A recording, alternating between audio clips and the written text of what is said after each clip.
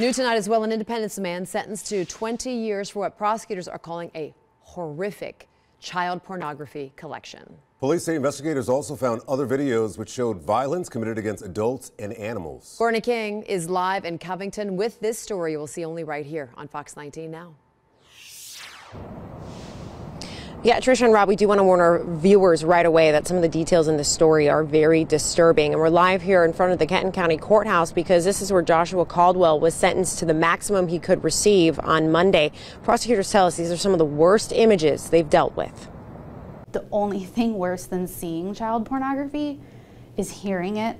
On Monday, this man, 41-year-old Joshua Caldwell, was sentenced to 20 years after pleading guilty to several child pornography charges. The judge said when she sentenced him, this is so horrific, there's no option but to give him the maximum sentence. Emily Arnzen is an assistant Commonwealth's attorney. She prosecuted the case. This case started as a cyber tip line report from the National Center for Missing and Exploited Children. Arnzen says Caldwell got caught after uploading 2 videos to a Google Photos account. The National Center for Missing and Exploited Children then called Kenton County Police. Investigators traced the IP address to Caldwell's home and found more images. There were hundreds, if not thousands, of images and videos of child pornography in the Google Photos account. Arnzen says they don't know how Caldwell got the images, but says many of the videos were extremely violent and of young children. The videos that he was collecting were just horrific.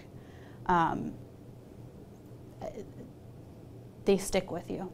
Arnzen says his collection also included bestiality. And there were depictions of adults being physically injured and videos of animals being physically injured. And so all of that just really added a whole nother layer of violence to what he was doing. Right now, Caldwell is in the Kenton County Detention Center, and Prosecutor Arnzen says that they have no indication that he's ever touched any children or made any of that pornography. But we're live in Covington. Courtney King, Fox 19 Now. Results are in.